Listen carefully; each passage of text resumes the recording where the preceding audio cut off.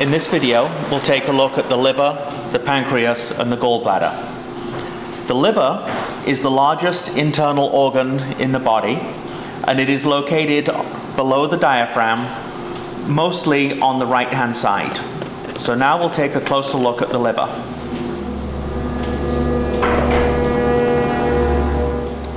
Here we can have a more detailed look at the liver. Anteriorly, the liver is attached to the peritoneum by the falciform ligament. The liver is composed of 4 lobes. We have the right lobe, the left lobe. Now if we take an inferior view,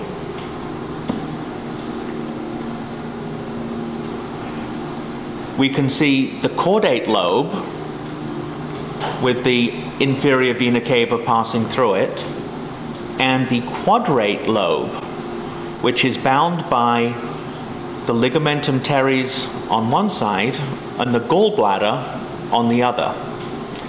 The gallbladder stores bile that has been synthesized by the liver and secretes it by way of the common bile duct into the duodenum.